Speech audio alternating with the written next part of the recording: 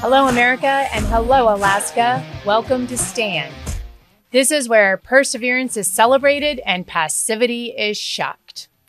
I'm Kelly Tshibaka, former candidate for U.S. Senate in Alaska, and I'll be joined later today by my amazing husband and co-host Niki Tshibaka, an attorney who formerly served at the Department of Justice.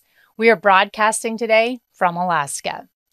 Remember, you can become one of our standouts by subscribing to our show on your favorite platform of choice.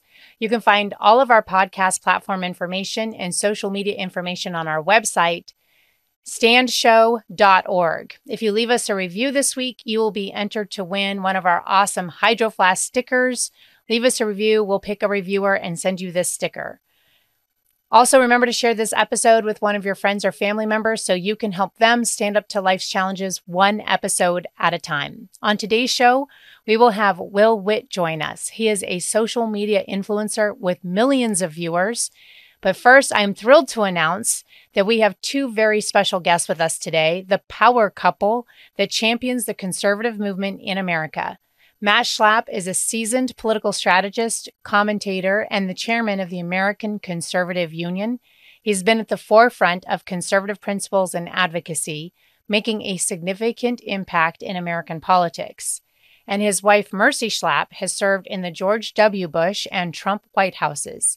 She's an accomplished political consultant, a writer, and a commentator who boldly takes a stand for conservative values. Together, they form this powerhouse duo that's unafraid to tackle the most pressing issues of our time.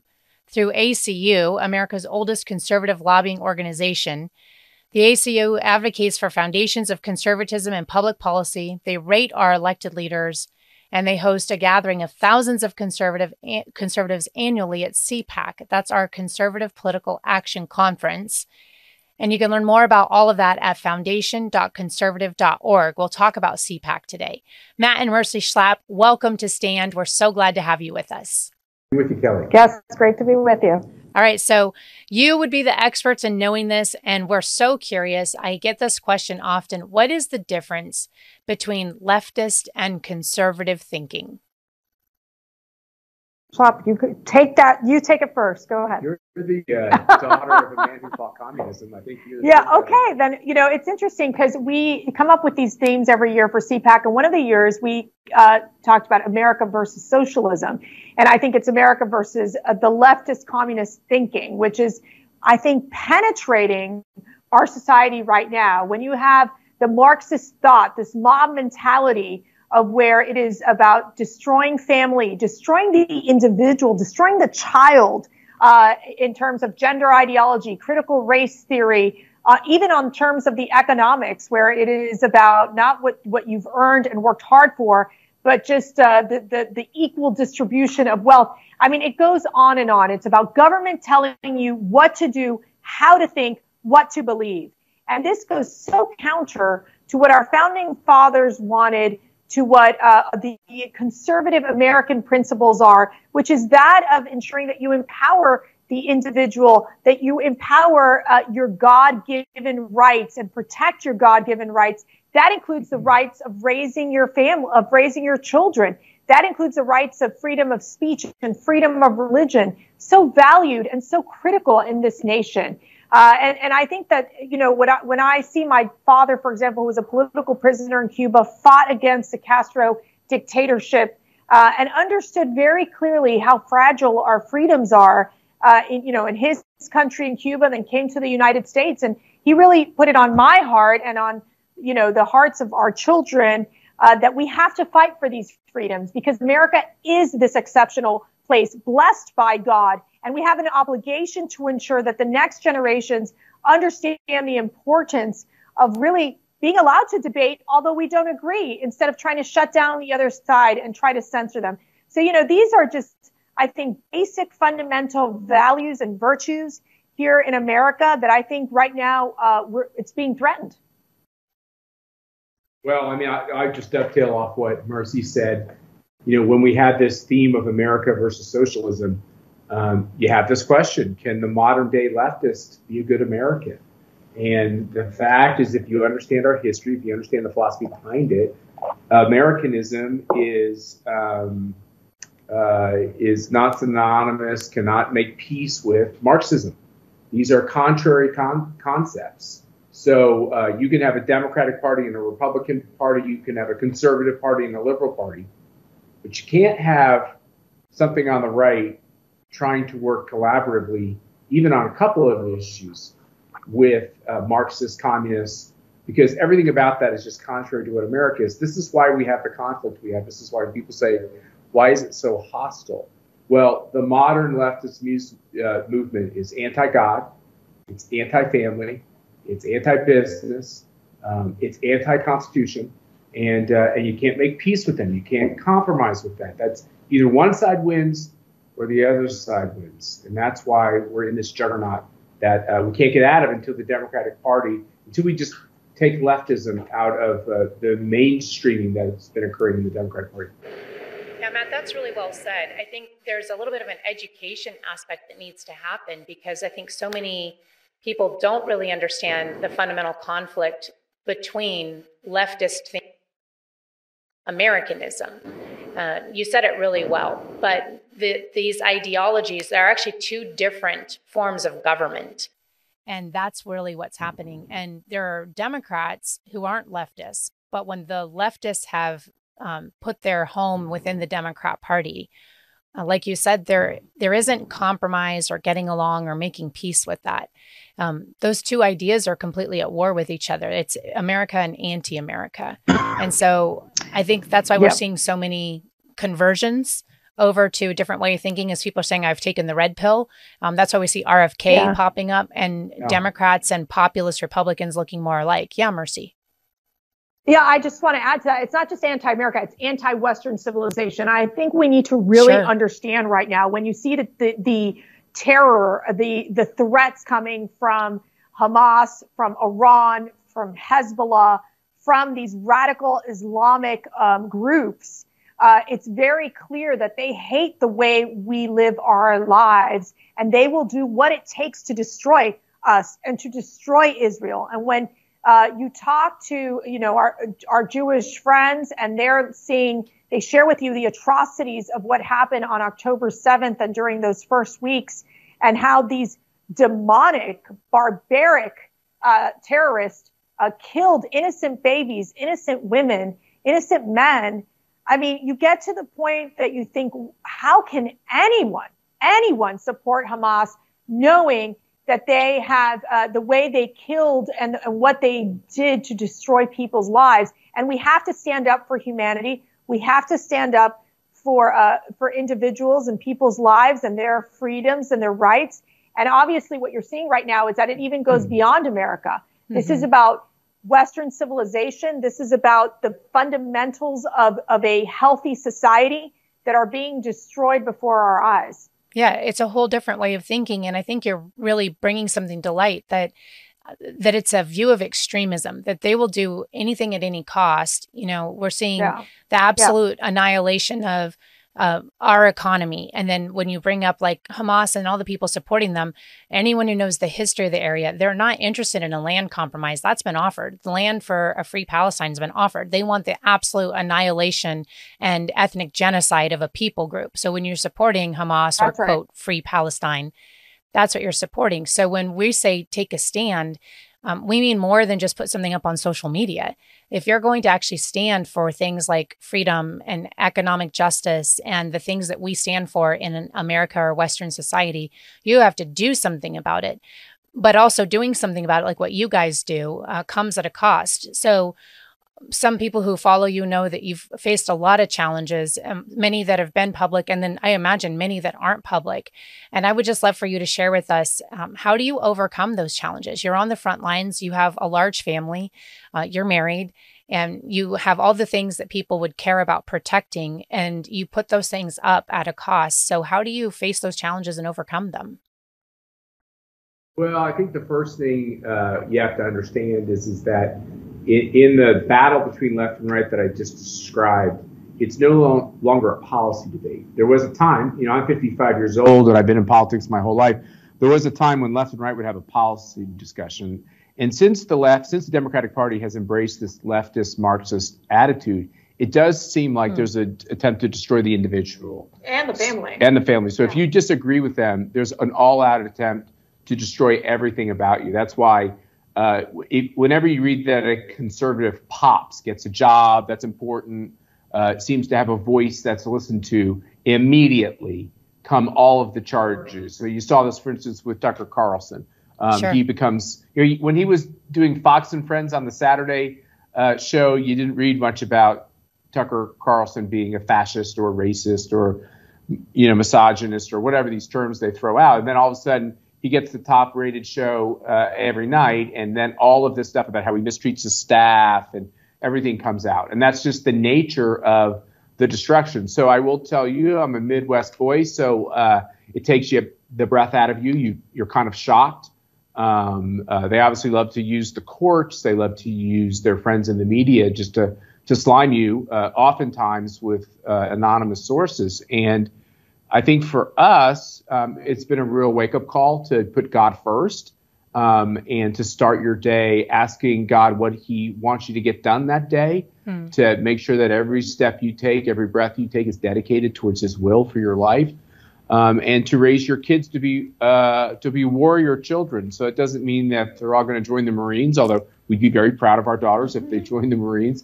But it just means that they understand that as the kind of decent society breaks down, it's not just breaking down, it's being destroyed. So it's like an aggressive attempt to destroy society, civilization, what brings us together, what makes people joyful.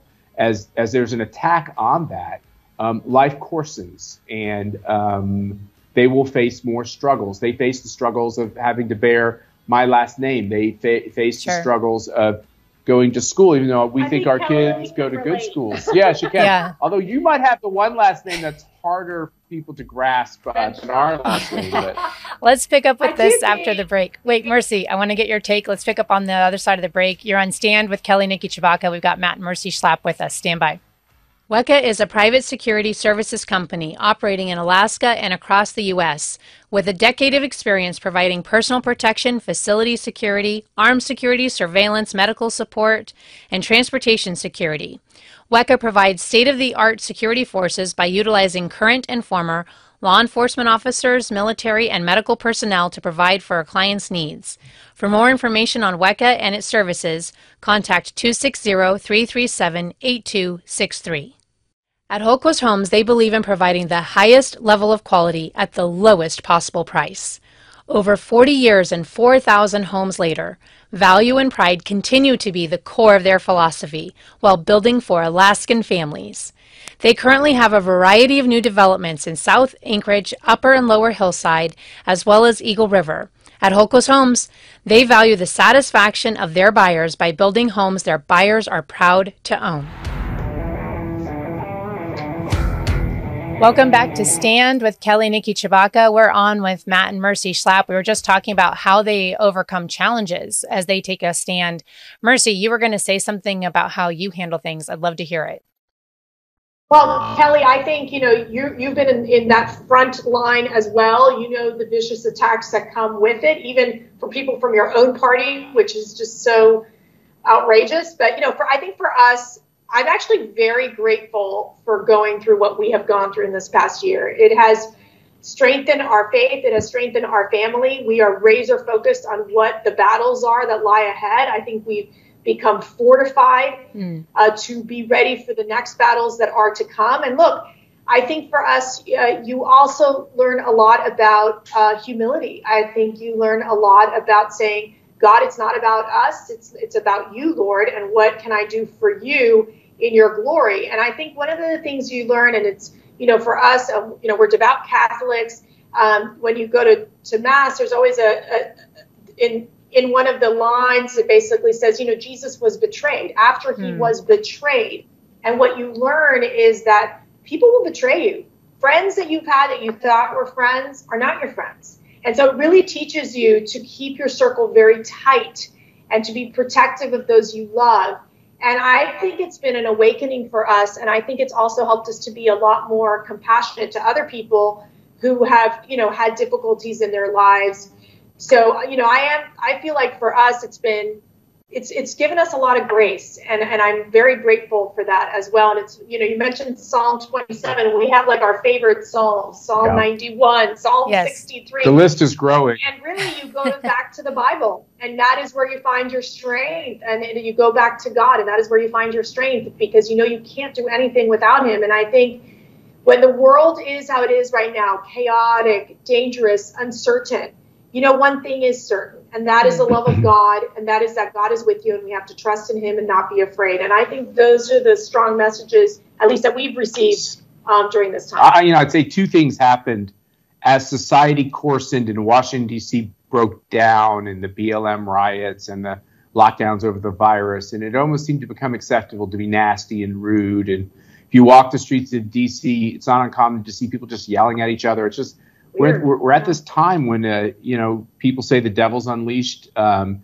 if people are less religious, you just see that people are meaner to each other, and they think that's acceptable. And that happened at the same time that our profile changed. There was a time in Washington, D.C. that if you were seen as being wired up within either the Democrat or Republican Party, you were liked more, you were more popular, you were seen as important, and there was a kind of camaraderie amongst people that were political, even across the line. That died at the same time the city broke. And now it's become totally controlled by the left-wing city. Even all the corporate offices are mostly controlled by people on the left. And it's a bizarre time for a conservative who's well-wired and knows all these members and everything else and stood by Trump and will stand by Trump again. Because then they don't want you to play in the sandbox anymore. And I don't weep about that. I'm not sad about that. It's just the fact. So you realize that if you're going to live in this city, which hopefully we won't do very much longer, it's a hostile territory. And that means you got to have new ground rules. You can't trust people. You can't talk to people. You can't share with people. Friendships become very tricky. So we're in a war zone. It's kind of a Cold War, not hot war, but we're in a war zone. And there's a lot of spies around. And we're going to hold our family close. We're going to keep them in schools that protect them, and we'll get through this. And hopefully America will come to a better place on the other side, but it might not. I think that's all a lot of wisdom to share. And I really like how you also identify the blessings in a time of difficulty. And one of the things I was telling one of our kids recently is, fire can melt and fire can forge. And a lot of it depends just on your perspective going through it. But there's no way you can be forged unless you go through fire. I don't know anyone who's gotten stronger, better, ready to take on bigger challenges by avoiding all difficulty. And so you have to go through some kind of level of challenge in order to get better at rising to the challenge. Kelly, that would be my advice to everyone around the country. And as Mercy says, the broader conversation about civilization is, we take CPAC into all of these continents, all of these countries. And generally, I would say, for those of you, and they're probably not listening to your podcast because people listen to your podcast get it, but for those of you who think you can stay asleep and kind of avoid the conflict and just kind of live your life and kind of like a libertarian fantasy that I can avoid all these things because I'm just going to do my thing, you got to wake up because you can't live that way. They have no desire to let anybody live their own individual American life free of the government or free of their dictates. It's coming your way. And so wake up now and let's all work together and let's make this insanity stop. What are some of the things people could do? So you're out there, you're mobilizing people. If there are people listening right now who are like, I'd like to get more involved. I don't know where to start. What would you recommend people do to be the most effective? I'll jump in first. First, you've got to come to CPAC. Everyone needs to come. You're all invited. People have the misconception that you have to get invited to come to CPAC. You don't need to be. We want you there. We have a special ticket price of $95 for 4 days, so it's pretty cheap. For kids, it's $50 for 4 days. We charge the $50 just so there's at least some skin in the game to make a difference. And the presidential campaign will be starting in earnest. The general election, although some of us think it's kind of already started. And you're going to hear from everybody you want to hear from, all these important candidates, all these important voices, important conservative leaders, or as we say now, just American leaders. It's a big celebration of America and the Constitution, and it gives you a lot of motivation. Well, you say America, but there's also, they come from over 30 countries as well. We have representatives from Japan, Australia, Brazil, a ton of the European countries, because why? They look at CPAC, they have taken the brand and said, we need this in our country. We need to mobilize our conservative voices. We need to stop this globalist approach, because people need to understand that this is not just like the leftists in America. This is a very well-coordinated globalist network that is infiltrating all of our societies to change our children, to destroy the family, and to have control, economic control of our societies. And I think that that's an important message that we, we want to share. And I do, the conference is incredibly important, which is happening February 21st through the 24th. But also, CPAC is every day. We are constantly, like you, Kelly, out there. We have our shows online on cpac.org. We are constantly pushing messaging. So just following at CPAC, at Mercedes Schlapp, at M Schlapp, the power of social media. It's so critical, because why? Our goal is to really continue to expand the CPAC community. And not only in the United States, but globally. Sometimes people feel like they're alone. Sometimes they feel like, I'm thinking this, but where are the people that support me? That is what CPAC is about. It is a family. It is about the fact that we support each other. I don't know how many people have gone to CPAC that they literally make it into a reunion every year. And then from there, you have people who run for Congress, people who run for their local school board. They are the movers, become the movers and shakers of their communities. I don't know how many moms I've had that have called me up and said, hey, I went to CPAC and then I decided I was going to run for school board and I won.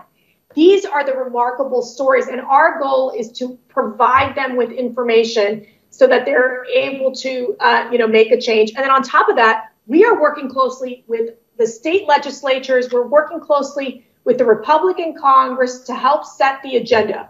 And part of this is making sure that we push back on corporations who gave $91 million? Billion, but in counting. To Black Lives Matter. And we want to know if any of that money ended up in the hands of Hamas and these terrorist organizations that have led these protests within the United States. We are going to hold corporations accountable, hold Black Lives Matter accountable. We are going to make sure we fight against human trafficking. You hear these horrific stories of 13 to 16-year-old children crossing the border and saying they're going to their uncle's house, and then we never hear from them again. We want to stop that. We need to stop this demonic billion-dollar human trafficking industry that's infiltrated here in the United States. And on top of that, ensuring that we keep on really supporting Israel. We are that counter to that mob pro-Hamas terrorist mentality that is penetrating the colleges, we continue to stand strong and support our Jewish brothers and sisters. We are going to continue to be on the forefront of all these battles. We will not be silenced. And that is, we want to encourage others to join in this fight that we are a part of. Yeah. And CPAC is in February, as you said, and it's a national harbor, which is just outside DC this year, right? Yeah. Yes. And the largest hotel in Washington, D.C., literally minutes from Reagan Airport. Yeah, beautiful area. And I want to totally validate what you're saying. I took my teenagers to CPAC and just, for more family time. And they became absolutely electrified. So just to validate, because you guys have to put this on, you don't know what the experience is on the ground. They got to meet Candace Owens. They got to see all of these amazing speakers. And like you said, some of them were new people to the stage who now are congressmen. But they gave amazing speeches. So it's an education event. It's an inspiration event. But for people who are looking at how can I get involved? What can I do? I agree that this is a great, not only community, but a movement across America that doesn't just apply to people who are in our age bracket, who have kids at home and are interested in policy and can understand exactly everything you just said, Mercy, about all these crises. But even kids who are in high school or teenagers and are just tagging along with their parents, absolutely change their outlook. So my daughter's now in college and she'll pipe up in these classes and rebut and inform her teachers in part because of stuff she learned at CPAC, which is exactly what we're going for, right?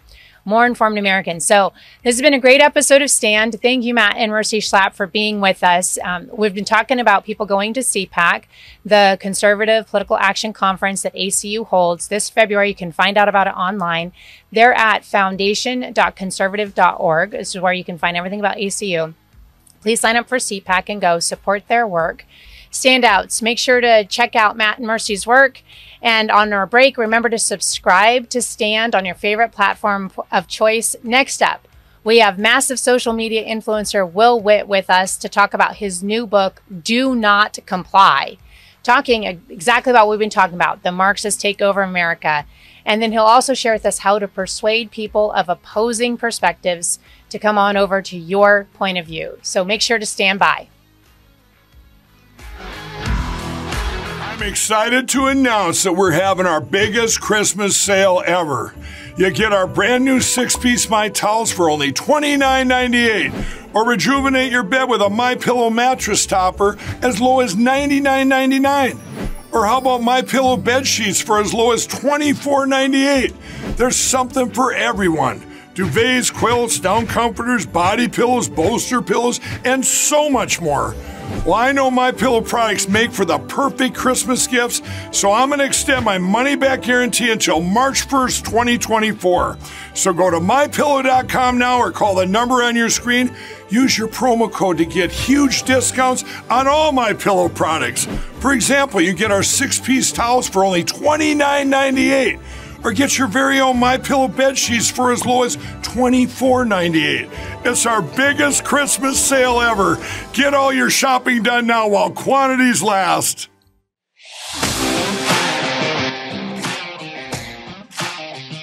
On our next segment of Stand, cancel culture gets wrecked. We have with us Witt. He went to college as a left-leaning thinker and atheist, but became a conservative and a Christian. So now he boldly stands for what he believes. He's become a massive social media influencer with millions of followers. Will previously worked for PragerU and is now the editor-in-chief of the Florida Standard. His books are How to Win Friends and Influence Enemies, and recently, Do Not Comply. They're available for purchase anywhere books are sold. Will, we're so happy to have you on Stand. Welcome to the show. Hey, I'm happy to be here. Thank you so much. Yeah, it's awesome to have you. So share with us a little bit more about your intellectual and political journey that led to your transition from being a Democrat, even working for a Democrat, to now becoming a huge conservative social media influencer.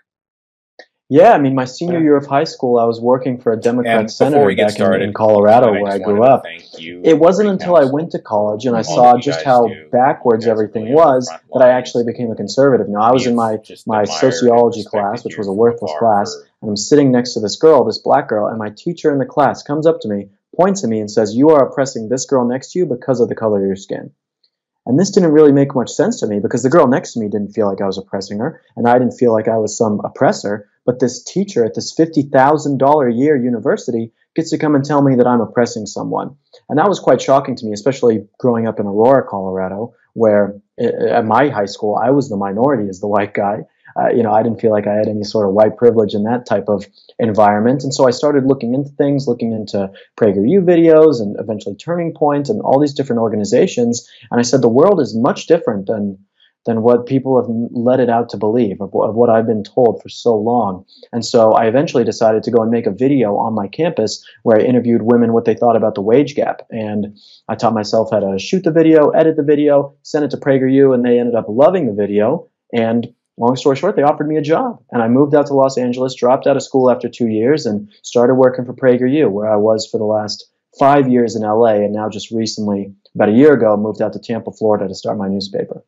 I think there's a lot more in that story, having followed some of your journey and heard a lot more of it. But I want us to jump into this recent book. You've got 2 books out now that I think are really fantastic. But this recent one, Do Not Comply. Tell us more about it and what inspired you to write it. It is about anyone who wants to turn you into a slave.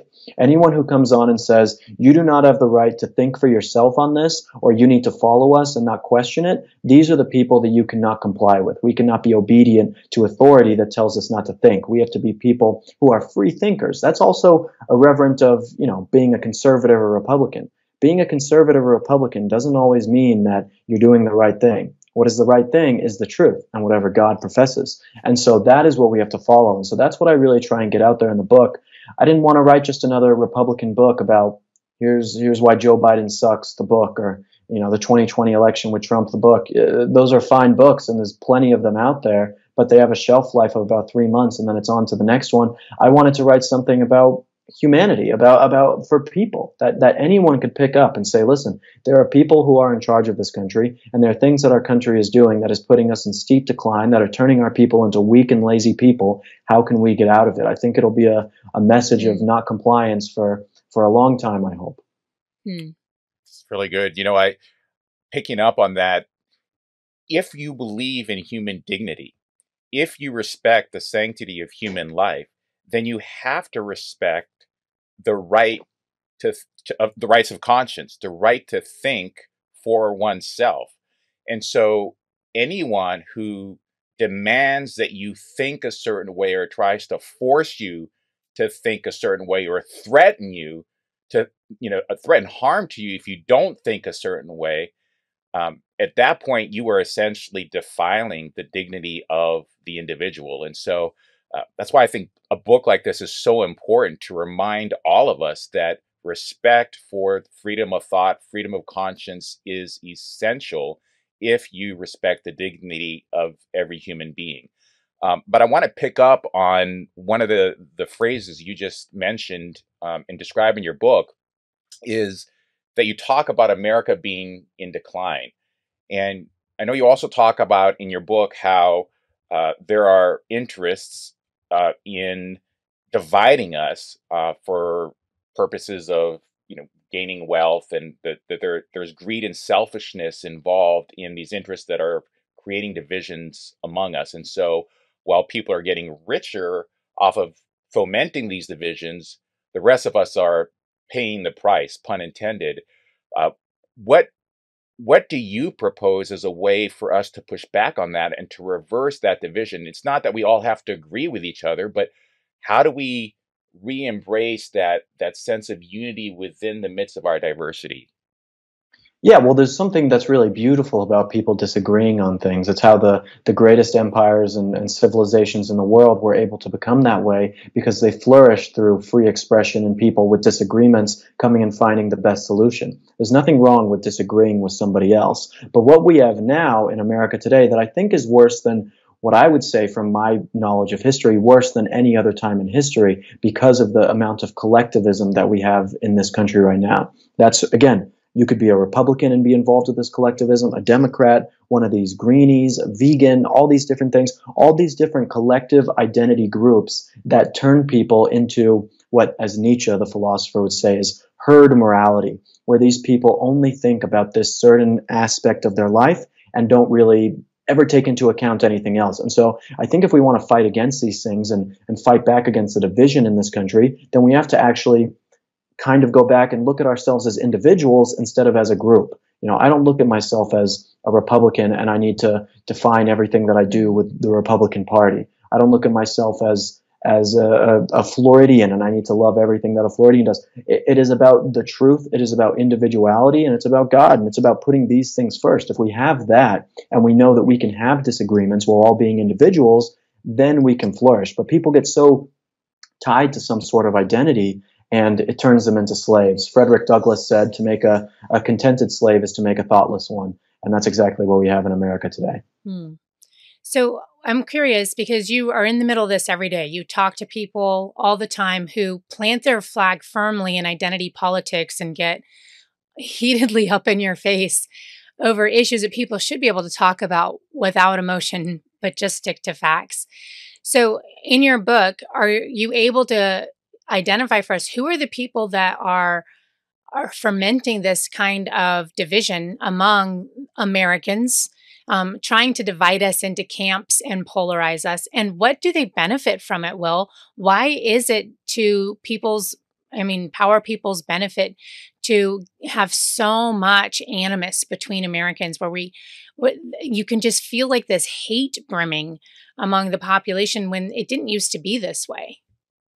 Yeah, well, the elites love chaos. They know that if they have chaos, they can control people. Chaos makes people afraid. Chaos makes people do things that they might normally not do. We saw this very clearly with COVID. We saw it with the Black Lives Matter protests. We see it now with the transgender movement and all of these things. These are chaotic ideas. I mean, there is no such thing as a transgender person in the sense that someone who was born a man is a woman. It's just not true. It's impossible. But these types of ideas are chaotic, and they make it so that now we are completely divided, and now we're arguing about this, and that's what we're worried about. We're arguing over things that are so unintellectual, so unimportant, to be honest, in the grand scheme of things, that we lose sight of what really matters. I mean, look at all the stuff happening between Trump and DeSantis right now within the Republican Party, and the infighting that is going on. They want us to fight. They want us to be divided as conservatives on these things, instead of be people who come together and say, listen, it's about the ideas, not so much the candidate.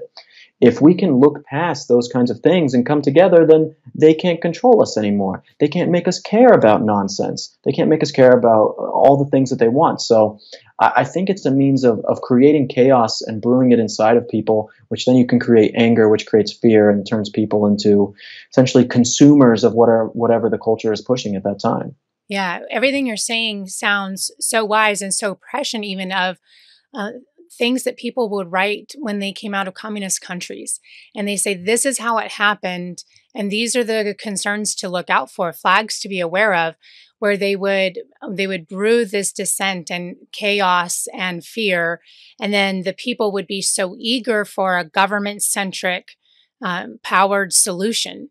The only person who could come in and solve all of these many problems was an all-powerful government, who then doled out the benefits and the solutions to everybody equally, instead of the people and the communities locally being empowered to solve their own problems out of love and care and concern for each other. And I'm concerned that that's exactly what your book has identified. I think that it is a voice, a young voice calling out to this generation in this time, saying for now and identifying for now the issues that you're seeing in our time, just like we have these legacy voices calling out from history saying, look out for this in the new time.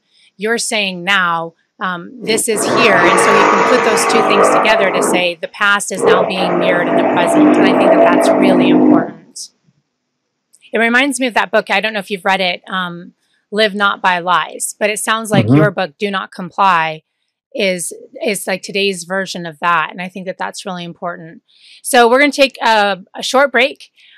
Stand, you're with Will Witt, social media influencer, author of Do Not Comply.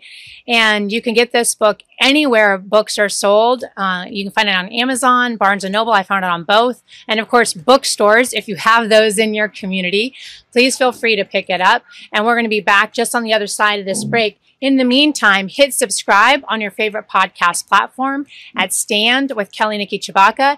If you leave a review, you could be one of our lucky winners this week to win this awesome Hydro Flask sticker from Stand.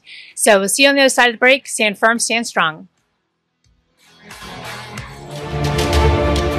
Africa New Day mission is actually to create leaders, to change a culture, and transform a nation. We believe that this is an area where God wants us to make a difference. You know, He has called us the light of the world. Well, where does the light shine? Where there is darkness. As you pray with us, as you contribute to our efforts, we believe that together we can make a difference.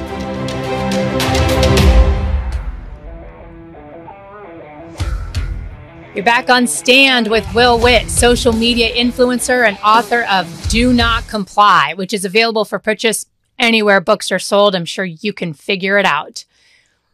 Will, I wanted to follow up and ask you a little bit more about the book. The last chapter of the book is called Courage is Found in Unlikely Places. And in it, you talk about what everyday Americans can do to begin to reverse our nation's decline. I was wondering if you could tease that for our audience. Tell them a little bit about that. What can we do to be part of another great American comeback together? Yeah, courage is found in unlikely places. And then the quote that I use is from The Hobbit. I'm the biggest Lord of the Rings fan in the world. And I think Tolkien and his works, I mean, he's a genius. He teaches people how to live.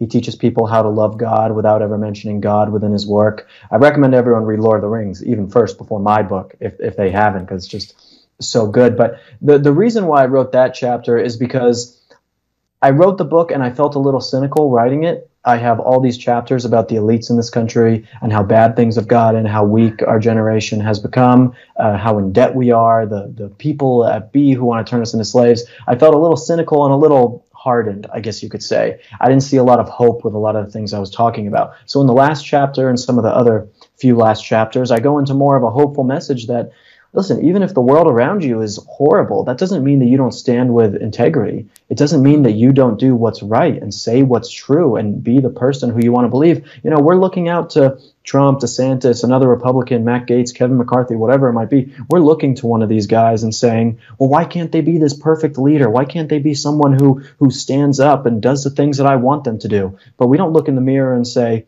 well, why don't I be the person that I want these other people to be? When am I going to change? When am I going to be the good person who does the things that I believe are really good for the world? We don't have that. People don't want to take any sort of responsibility. We want to always blame some foreign enemy or a politician or our pastor or our parents, whatever it might be. We're always looking for someone to blame, when really we need to be putting a lot of the blame on ourselves. And so I think that if we can find that courage within ourselves to really fix ourselves and be the best versions of ourselves that we can be, then this country will be fixed in a matter of seconds. Mm-hmm. But if we start looking for all these different solutions by blaming others, it's not really ever going to work out the way that it's supposed to. Yeah, that's really good. I mean, we look for perfect leaders and we forget about the fact that there's no perfect person, including ourselves. And so I hear you saying we have to become more introspective and focus on changing ourselves, that's where everything begins. That's where we can begin to be a part of the reversal of this decline. And I would say it begins with learning what it really means to love other people who disagree with us. It seems like we have forgotten what that looks like and what that means. And I mean, you've had a lot of experience, Will, talking with people who passionately disagree with you, who I would say even despise you, and they have a caricature in their mind of who you are that isn't accurate.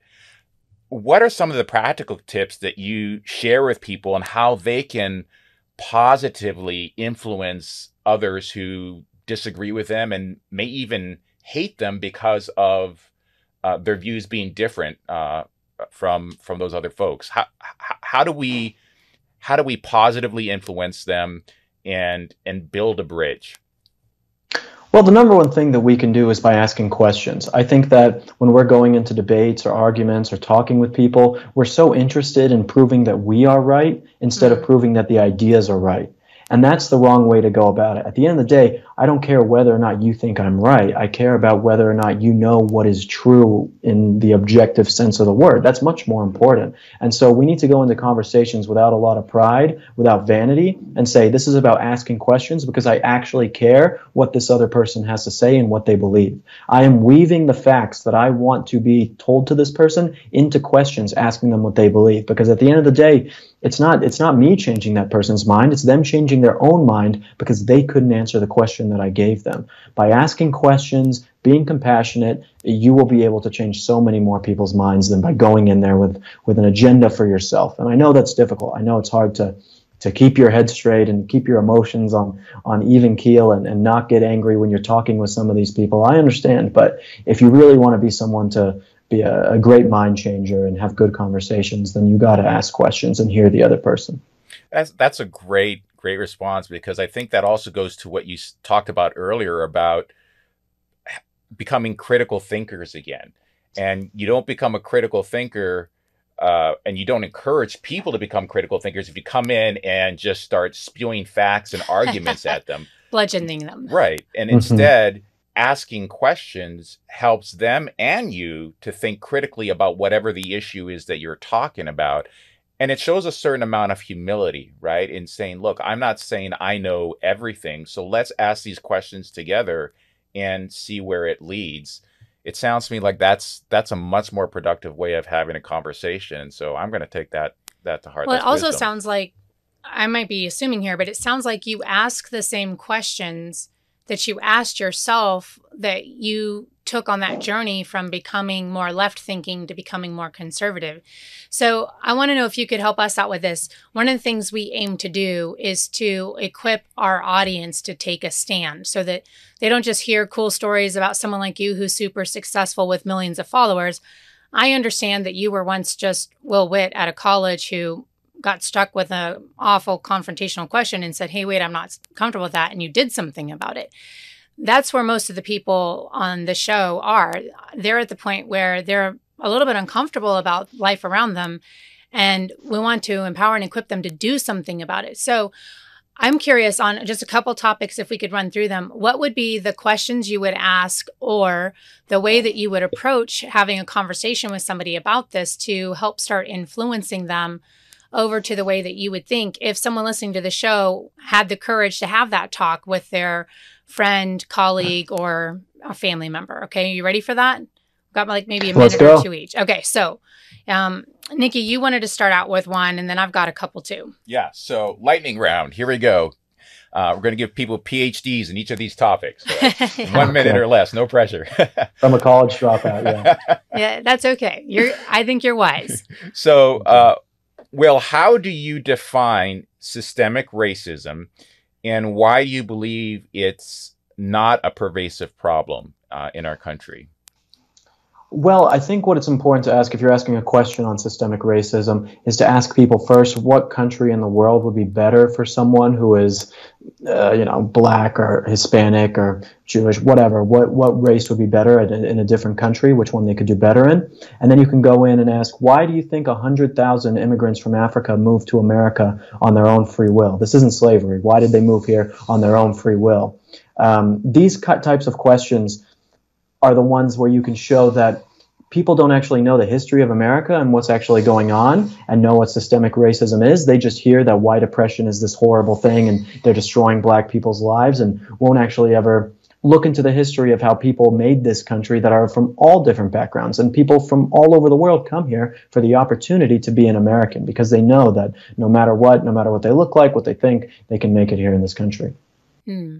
Yeah, even just bringing up what's happening with our border right now. Why are so many people flooding in if this is a place where they're going to be oppressed? Okay, why are you pro-life? What are some of the most effective ways to have that discussion, pro-life view discussion with people who are pro-choice?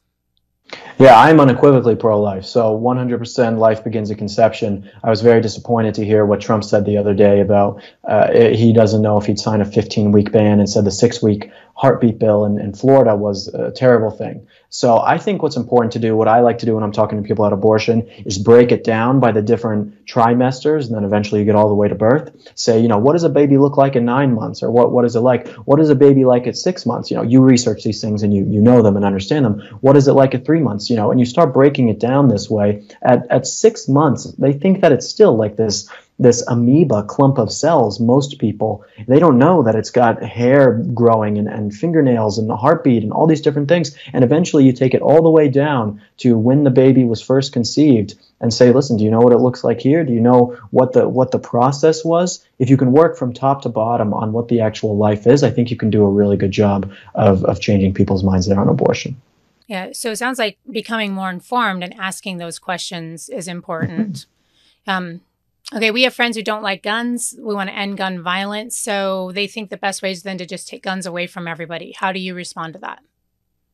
I would ask them about Obama and his CDC study, which asked people, or not asked people, but showed how many people use guns every single year to defend themselves. Ask them if they know how many people a year use guns to defend themselves in this country and see what they have to say. The number was from 500,000 to 3 million people a year use guns defensively in this country to protect themselves. That's the main reason why people want to get rid of guns. You can have a debate with them and talk about the Second Amendment and what it really means, but I think just getting people into the initial conversation by asking more simple questions like that about the necessity for their life with a gun is a great place to start.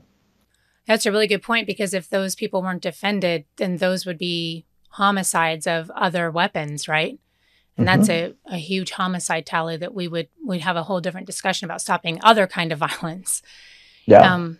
Okay, you talked about this earlier. Why shouldn't we support gender transitioning for children who truly believe they're born of the wrong gender? Well, number one, it's evil to do so. It's not real. And so anyone who coming and saying that they are born a different gender, it's delusional. Unfortunately, I feel for these people. It's very sad, but they are being pushed into this. It is not something that is real within the world. And so if you have someone who is doing something that is wrong, you can either be an enabler and say, yes, I'll call you she, even if you're a he, or, you know, get them this surgery or these puberty blockers, which they also use to castrate sex offenders, by the way, these same things that they're giving to children. It's truly evil. So you can do that, and you can enable them so that you can be, quote unquote, compassionate and nice and not offend these people, or you can do what's hard but what is right and tell the truth to these people and tell them what the gender that they are, tell them what they were born with, and talk to other people about it so that we can change the culture around this. Because 15 years ago, Barack Obama and Hillary Clinton were saying they don't support gay marriage. And now in America, everywhere you go, every 10 seconds, you see something about trans this or cutting the penis off a little boy and telling them they're a girl. I mean, it's disgusting, evil stuff. And so we really have to, we can't be worried about these people's feelings. It's about the truth, and they're destroying people's lives. Thank you. You've been on Stand with Will Witt. His book is Do Not Comply. You can get it anywhere books are sold. Make sure to follow us on any podcast channel, on YouTube, Rumble, and at thestandshow.org is our website, standshow.org. Leave a review, be entered to win our Hydro Flask sticker. We'll see you next week. Stand firm, stand strong.